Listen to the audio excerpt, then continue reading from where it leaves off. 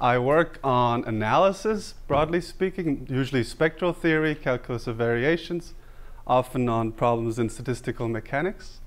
But today I don't want to talk about that, really. I want to talk about multivariate trace inequalities for two reasons. One, that they don't require a lot of setup. It's just matrices. And two, I think they're a useful tool in sort of a wide variety of analytical contexts. And who knows, maybe you'll find them useful one day. Okay. So there'll be full slides, but there'll be only 4. Okay. Oh, it's cut off. Okay, so if I had to summarize them in one sentence, I would say trace inequalities usually relate traces of various products of Hermitian matrices, and relate in the sense of an inequality. Okay, typically these inequalities become equalities for commuting matrices. They're usually easy things commute, and in some sort of high-level sense, perhaps they allow one to quantify certain non-commutative aspects of these matrix products if they come under a trace. This is the two important ingredients. One, it's an inequality, so somehow controlling things is not an equality typically, and it has to be on average somehow inside the trace.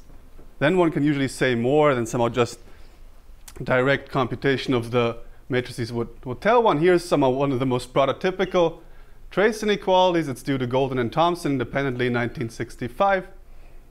So you just take two m by m Hermitian matrices, and the size m is sort of irrelevant for the rest of this. Just think of m as some huge number. And then we all know that in general e to the a plus b is not the same as e to the a times e to the b if the matrices don't commute. Now there's in fact a big formula that you can write for expressing this in terms of this up to some other factors. That's called the Baker-Campbell-Hausdorff formula, or sometimes Zassenhaus analog of it. But that's a very long formula, and actually convergence of that formula is not always trivial and so on. Instead, if you take the trace, 1, and you only care about inequalities, 2, things become much simpler, as you can see. Right? Real number. Sorry? Right, that's how you do it. It's a real number. Yeah, yeah. Yeah. It is. Right. Yes, they're Hermitian. That's why Hermitian, yeah. Good. Okay, so this inequality has lots of applications. Golden and Thomson came from statistical mechanics. That's where it originated, but it's also found applications in quantum information theory and in random matrix theory. And some of the talk will be about multivariate trace inequalities, where the goal is to put more matrices up here. Okay, not just 2, more. Why would that be useful? Just as one example of an application of this stuff, it turns a sum of matrices into a product, right? If we think about somehow one way to prove the central limit theorem, it's good to take Fourier transforms because they take the sum of independent variables into a product, then you can use independence. But if you want to do that for matrices, you can't in general. But if you take a trace and you only care about an inequality, it gives you something, and that's why these kind of things can be useful for large deviations principles. We want to take an exponential of things. That's just a sort of rough motivation. I won't be talking much about applications, just because I want to go through some of the results, but just to have that in the back of your head. For random matrices, for example, these inequalities can be quite useful. Okay, so now how to generalize this. Okay, this is actually, to show that this is a subtle question on the next slide, there are a few generalizations that are false. Okay, this is the most naive guess, perhaps, right? That's sort of trivially false, because this is a positive definite matrix. This is positive, but this is in general not a positive definite matrix. The product of 2 positive definite matrices need not be positive definite. You might say, aha, but what about up there? That's not positive definite then. Well, there, I can write as e to the a over 2 times e to the a over 2, and use cyclicity to move one of the e to the a over 2 to the other side. So that right-hand side is actually always positive. Just don't see it the way I've written it. You might say, okay, well, you tell me that's the enemy now, so I just fix that problem and write it like this. The symmetrized thing is now positive just by the same argument I gave up there. Inequality is still false, though, just in this case by an explicit counterexample. Okay, so it's a little bit subtle.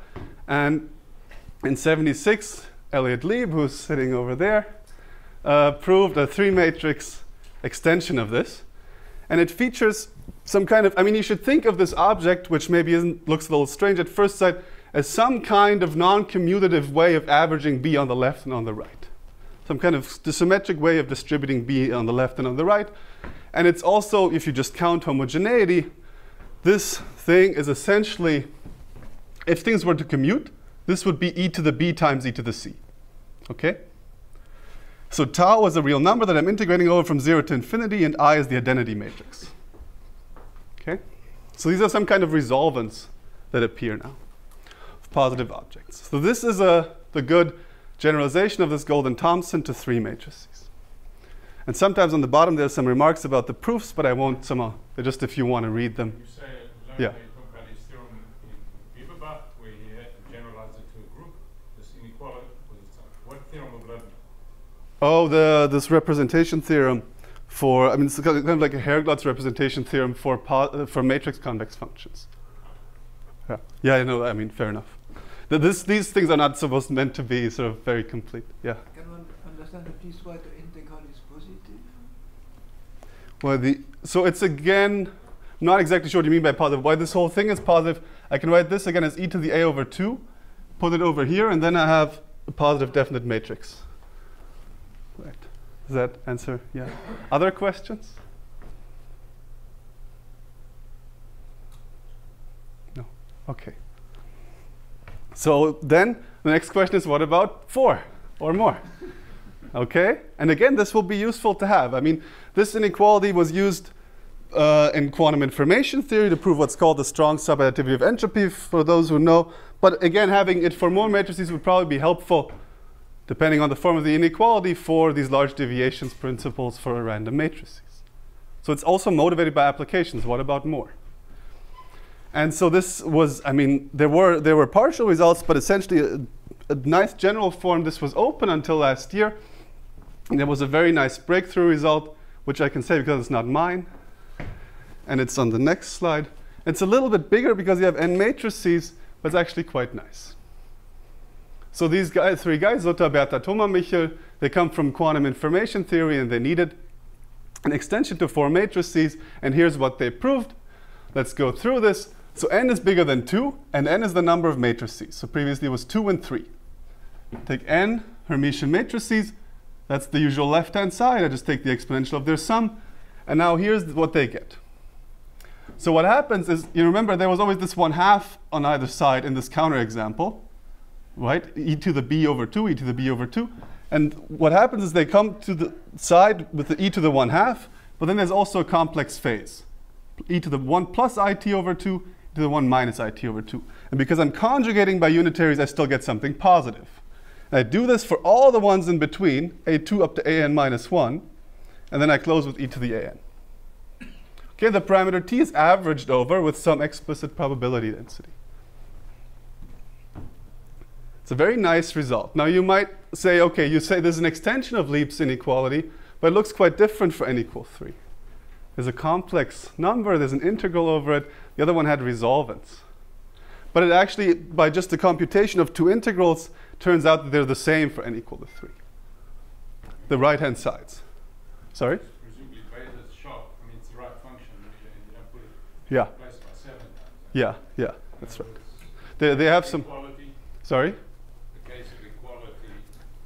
Well, these things are always equalities if things commute, and then beta doesn't matter.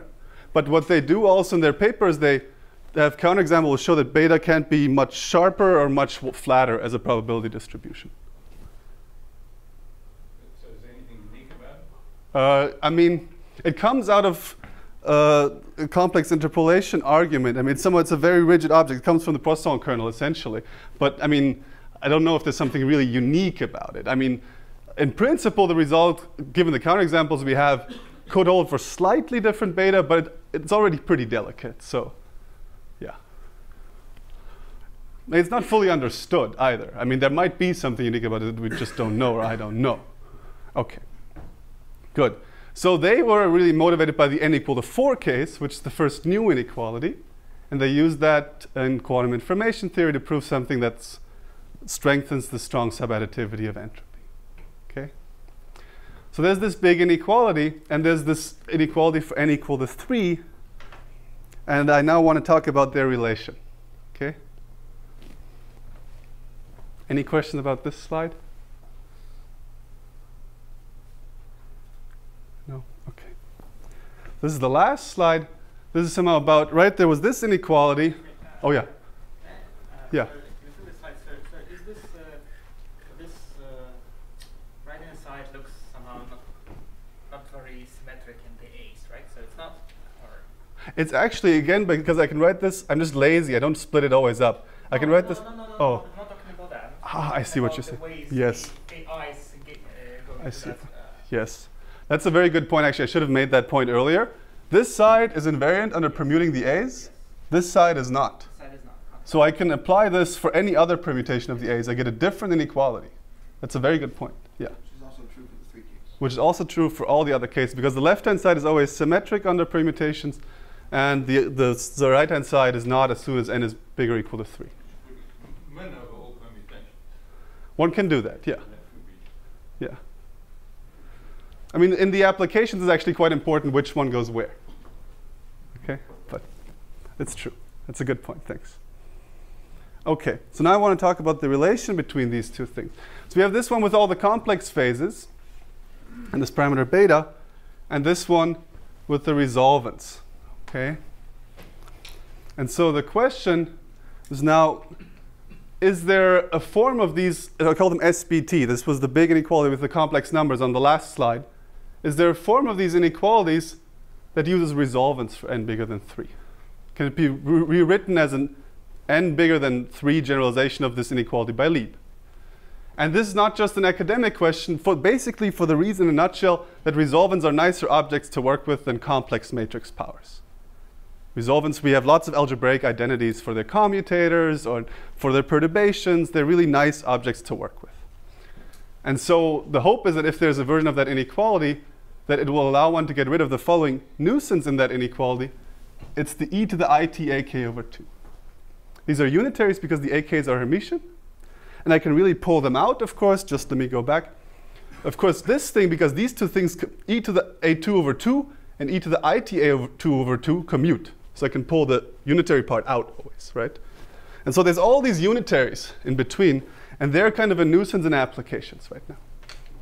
And I just wrote 2 sample applications that we might have in mind, usually to random matrix theory because of this property of this theorem that it turns a sum of matrices, think of them as independent, into a product. Okay, and so bounds on the Lyapunov exponents are maybe one of the more exciting potential applications if we can get rid of the unitaries. Okay. Now, getting rid of the unitaries is not completely trivial. Of course, they have to be there in some capacity because we know the inequality fails if all the unitaries are gone.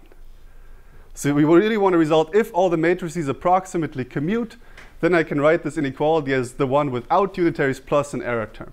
That's really what I mean. Just think that sort of with a little asterisk when I say get rid of the unitaries.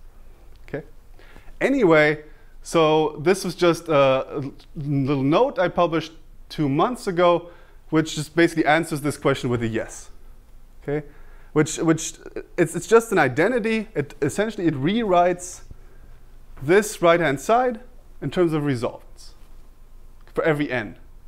And because the expressions are kind of complicated for n bigger than 4, I just wrote the n equal to 4 case here. So it gives you the following inequality. I take a trace of a sum of 4 matrices, and little sub h means there's a Hilbert space. There's one space here, and here the trace on the right-hand side is now over the tensor product. And it's the tensor product of this expression. So it looks pretty similar to this expression that Lemm had, but just with tensor products down here, and up there. And there's a projector you have to put in, which I don't want to discuss. Traces there. Oh, sorry, this was gone. Sorry, there's a typo. My bad. This is right. Yeah, thank you. Okay, I will stop holding it now. Okay, so I mean, the bottom line is one can generalize this inequality in a resolvent form, and now what's up next is to try to work on these applications. And I mean, all the expressions are kind of big because they're general non-commuting matrices, but still there's some hope now to get rid of these unitaries under some assumptions. So yeah, that's all I wanted to say. Thanks for listening.